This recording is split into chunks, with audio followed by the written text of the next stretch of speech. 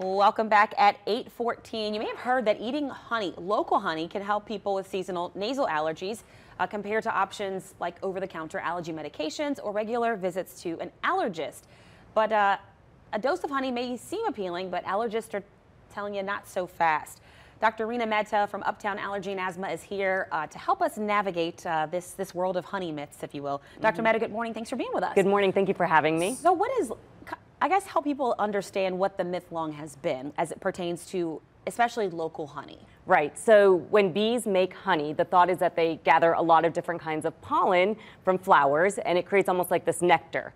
And so the myth or thought is that if you eat a lot of local honey, then you can maybe theoretically desensitize yourself to your allergens by eating the pollen. But the truth is the science just isn't there for that.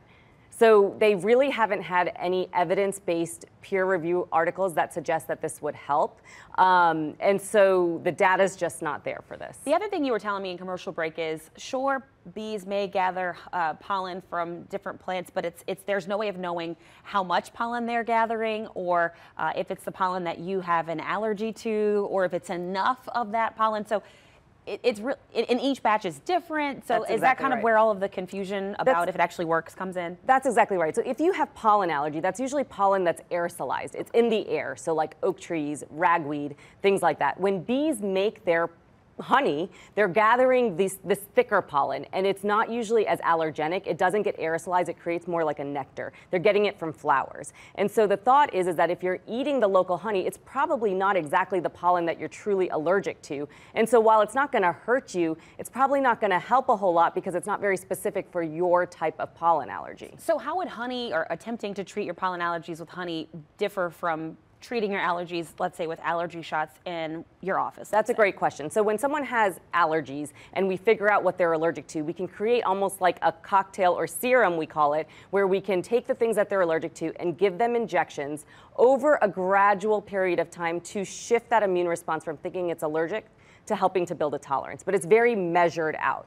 As opposed to honey, we don't know what's in it. We don't know, is this the type of pollen you're reacting to? How much pollen is in there? And so if you're eating it every single day, there's a lot of variability. It's not measured out. It's a bit sloppy. You just don't know how much you're actually getting enough to elicit that immune response to get desensitized. And with the shots, it's catered to specifically to each person and to each and every single allergy they have. Specific dosing, specific injection. I mean, just there's so many more specifics when you're dealing with your doctor. That's exactly right. So we measure every single dose, every single thing is perfectly measured, whereas that's the difference with pollen. Now listen, or with honey. Honey is not going to be harmful, but we ask you that. You know, like, listen, if you like honey, it's soothing, you know, and if you feel like it helps, it may be more of a placebo effect, but you know, it's not going to hurt, except the American Academy of Pediatrics does not recommend giving honey to ages 1 and younger because of the risk of botulism. So that is the one age group that should not have honey at all. But, you know, if you're older and it's pollen season and you want to try it to see if it helps, sure, but don't be surprised if it just doesn't do a whole lot. Or if you want to put it in your tea if you're having a sore throat. It still works for those sort of things, but not to necessarily treat pollen allergies. That's exactly right. That's so interesting. Dr. Mehta, thank you so much for your time. We appreciate you. Thank you for having me.